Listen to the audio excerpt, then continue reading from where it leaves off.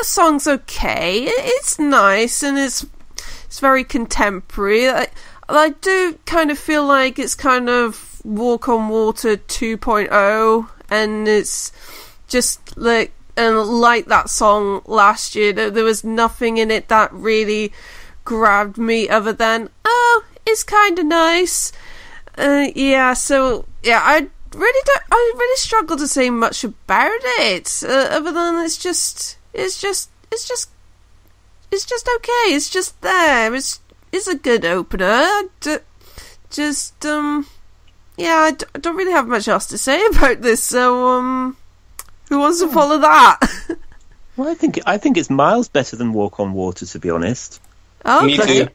Plus, it has the added benefit of not having an angry seagull on it.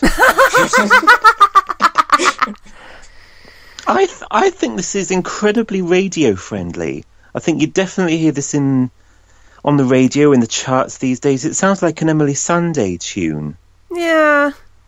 I just don't know if Eurovision is ready for this kind of thing yet, and a lot is going to depend on the staging. Yeah. Like you said with Walk on Water last year, it just fell flat on the stage. Yeah. For whatever reason, and I'm a little bit worried that the same might happen with this, but we'll have to wait and see. By the way, this is, funnily enough, the first of 3 songs this year by the same songwriting team. Yeah. And they're all in the same semi-final. Whoops. I know a lot of people have had 2 songs in the contest, but nobody's had 3 yet. Oh, really? Yeah, it's the first time ever, I think. Oh, wow. Oh. So I hope for their sake that they all get through, but who knows? So, I predicted that this would open semi-2, but I was secretly hoping they would pick something else. This song, it just doesn't go anywhere. I don't mind listening to it, but I forget about it as soon as it's over. Nothing about this song is really catchy, nothing about this song is really memorable, and I really struggle at placing it in my ranking. This is weird because normally I don't feel like this about songs, since most of them have at least something memorable about them.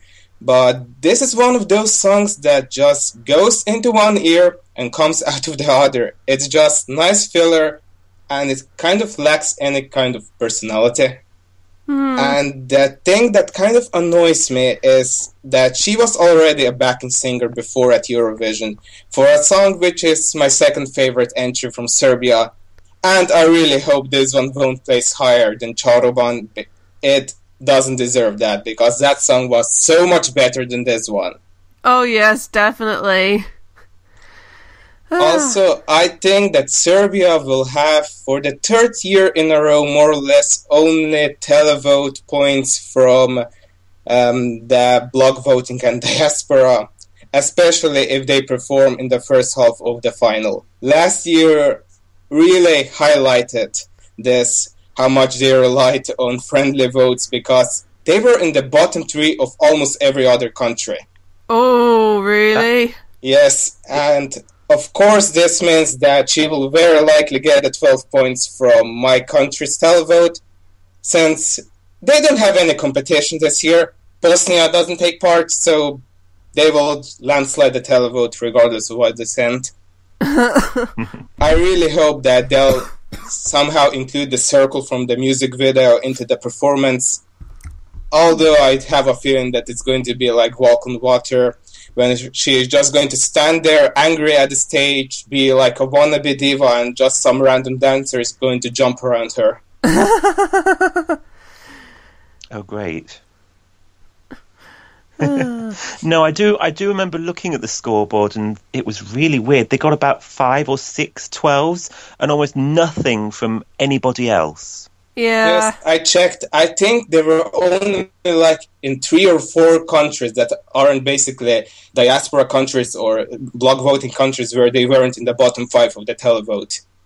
Ooh. And almost the same thing also happened with Beauty Never Lies. That one also flopped in a lot of the televotes from different countries, while in others it was in the top 3. Oh, okay. Yeah. They shouldn't have any problems qualifying. They have enough friends in the semi. Yeah, I think so. Yeah, now that you bring it up, I can probably see it like a similar outcome coming with this one. I mean, it's like it's kind of like I struggle to see like what other country's going to have this in their top 3, especially in the final. It's just, as you say, it's not really got any personality, does it? Yeah, it's like the song they sent last year. Oh, wow. Okay, so do we have any last words about Serbia before we do the first scores of the week? Not really. Nothing. Okay. Rachi Serbia. Okay, I'm going to give this a 3.